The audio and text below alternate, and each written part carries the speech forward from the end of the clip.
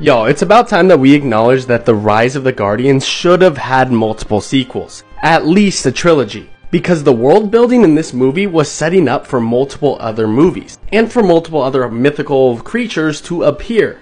Obviously Jack Frost, the Easter Bunny, Santa Claus, the Tooth Fairy, Sandman, and Pitch Black, which is the Boogeyman, show up. But they actually name drop two other characters. I saw this artwork online for what a groundhog character would be, which they name drop, and a leprechaun character which they name dropped as well. And this same person who made this art made one for Father Time. It would have been cool to see any of these characters show up in future projects. Cause even in the movie they have this little cameo for El Ratoncito Perez. Sorry, my accent's terrible. And he's essentially the Tooth Fairy but for Spanish speaking countries. At least that's what the movie says. But come on, there are so much potentials for a Rise of the Guardians sequel.